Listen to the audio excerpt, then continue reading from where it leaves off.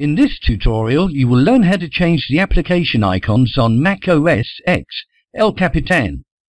They say that change is inevitable, and you have to deal with it. Well, we fully embrace the new icon-to-picture changing options of El Capitan. There are so many things that you can do. Let's explore all of the options. Scenario 1. Suppose you want to replace your old boring folder icon with the image of a squirrel. Such a great idea.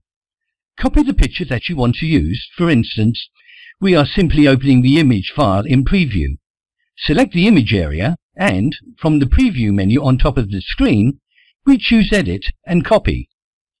Now our squirrel is waiting in the clipboard. Right-click, which is hold Control key, and click the folder icon at the same time.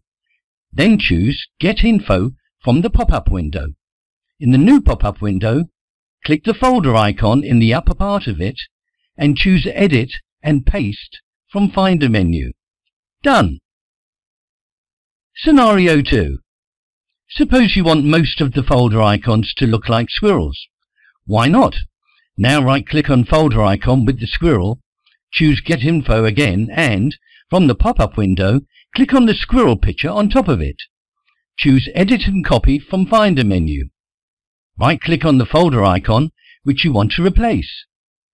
Repeat exactly the same actions as last time, but select Paste from the Finder menu instead.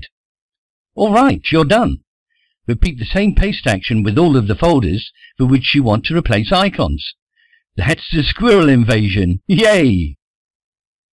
Scenario 3. And now let's suppose that you're tired of all of those changes and you want to return to initial folder view. Great! Right-click on the folder icon that you want to return to normality. Choose Get Info and, from the pop-up window, click on the squirrel picture. From Finder menu on top, choose Cut. Here you go. We're back to the folder's initial view.